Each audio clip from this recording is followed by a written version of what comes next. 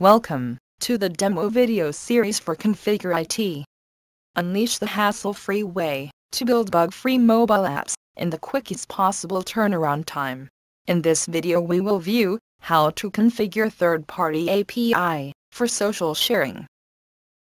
Under the object tree, select Facebook. And in the Properties action window, select Click. Define Facebook as action. Set text as Welcome to CIT. Paste the link of the image. And enter the URL. And save it.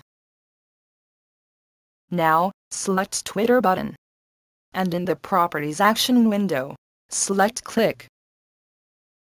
To define Twitter as action, provide the URL link, image link, and text to be displayed, and click Save.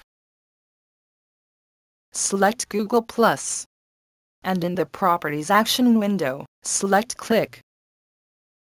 Select the action as Google+. Enter the URL in the text box provided, and set the link for the image. Provide the text to be displayed. Set the title, and enter the deep link ID, and hit Save. That's it, we are done.